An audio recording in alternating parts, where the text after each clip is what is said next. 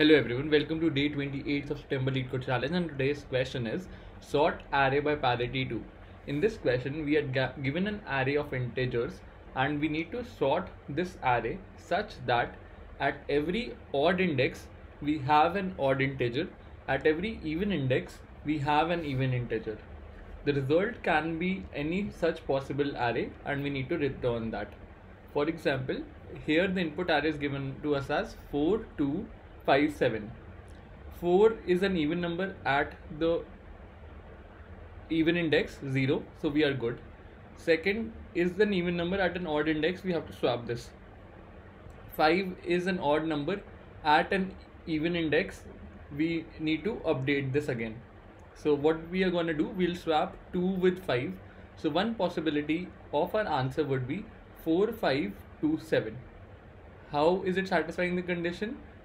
This is the 0th index, this is an even number. This is the second index, this is an even number. This is at the first index, this is an odd number. This is at the third index, this is an odd number. So the condition is satisfied and we are good to return this array. There are other possibilities that do exist. These are also acceptable. Without much ado, let's look at the presentation, and there I'll be solving this by two approaches. One using an extra space and one that is in place. Array by parity 2, Leetcode 922. And let's reiterate the question. Here I have taken a slightly different example to what was specified in the question. The input array is something like this: 1, 3, 4, 6, 5, 7, 8, 10. And what would be one of the possible result? We should have an even number here. So let's replace 4 here and we have 4 here now, and this gets updated to 1, and then we have 3 is at odd index, so we are good here. Let's forget this.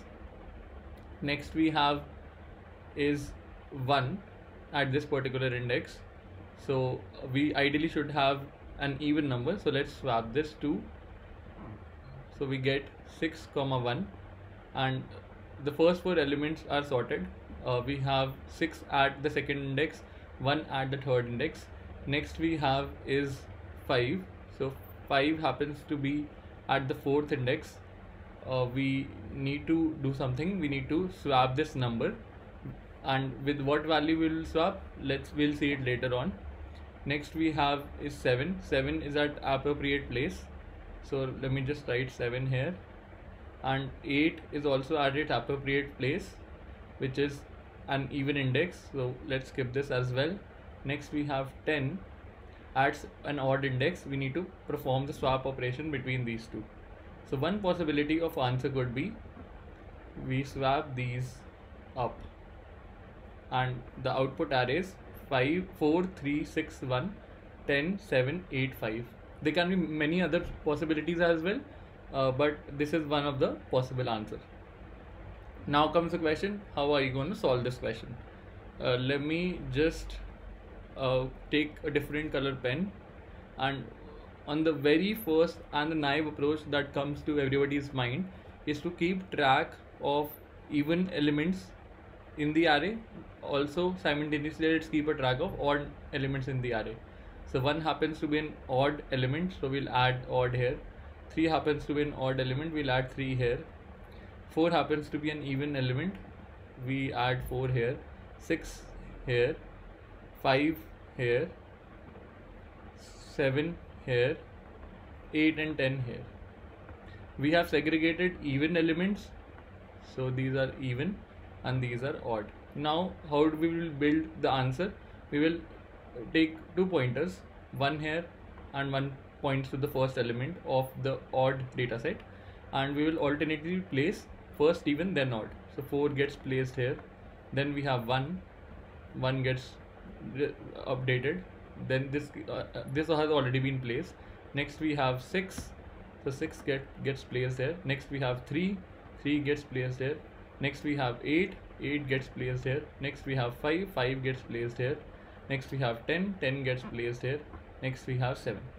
So the other possibility of answer is something like this: 4, 1, 6, 3, 8, 5, 10, 7. And this is another acceptable answer. The time complexity of this approach is order of n, while the space complexity is again order of n, because you are bucketizing all the elements into even numbers versus odd numbers. Can we improvise on this? The answer is yes. Let's try and look at that approach. The question itself gives a hint that we need to identify two elements. If there is a number, even number that exists an odd index, we need to swap it with any other odd number at an even index. And this is what we'll exactly follow. So let's take 2 pointers. The first one that we'll search for is an even number at an odd index, and the second one that we'll search for is an odd number at an even index. So the initialization of these two variables would be 0. This one would point to 0, and this one would point to 1, because we'll start, the first odd index is 1, the first even index is 0.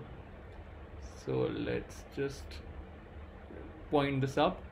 So we are searching for odd number at even index. We found out an odd number at even index, so we'll stop.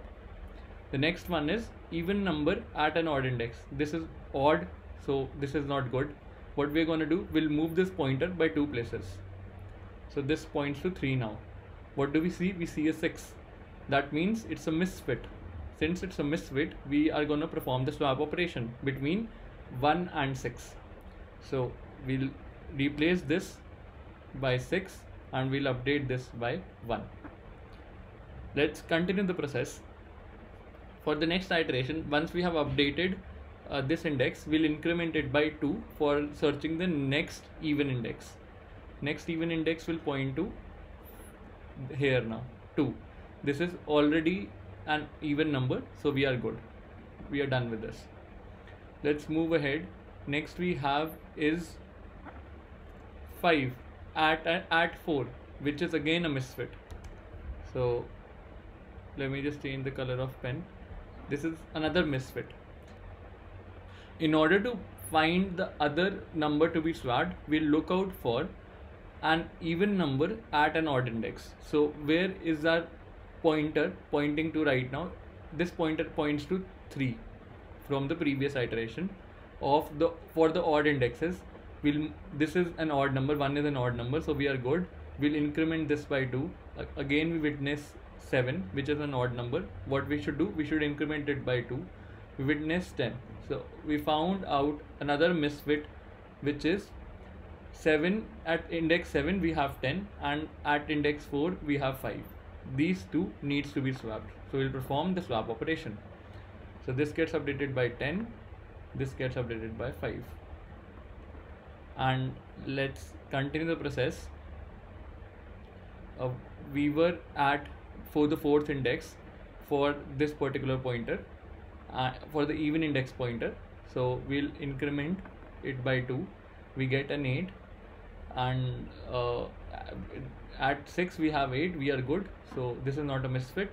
We'll continue, and this exceeds the length of the input array, and we are done. In single iteration, in place, we were able to update the complete array. We are looking for the indexes that are misfit for even numbers and for odd numbers as per this logic. I'll exactly do the same thing which I have just told, and let's move on to the coding part. Here I have defined 2 variables, odd number at even index and even number at odd index, and I have taken another variable n for the length of the input array. Till the time both of them are within the limits of n, I go and check recursively every time I'm incrementing by 2 till the time I find an odd number at an even index. If that is the case, I continue this loop. However, this loop will break as soon as there is a different case. There is an odd number at an even index, then this condition will not be true and this while loop will break. So once we are out of the loop, we are pretty sure that the index value that will be held here will have an odd number at an even index. Similarly, this is again a recursive loop. We will keep on incrementing the pointer even number at odd index till the time we have an odd number at odd index. So once we are out of the loop, we are pretty sure it will hold an even number at an odd index by virtue of this condition. Once we know both these indexes, we will simply swap those up, and this is a simple check so as to avoid unnecessary overflow conditions. Once I'm done with this loop, I'll simply return the updated nums array. And let's try this up. Accepted. The time complexity of this approach is order of n, and the space complexity is constant space. This brings me to the end of today's session. I hope you enjoyed it. If you did, please don't forget to like, share and subscribe to the channel. Thanks for viewing it. Have a great day ahead and stay tuned for more updates from Coding Decoded. I'll see you tomorrow with another fresh question, but till then, goodbye.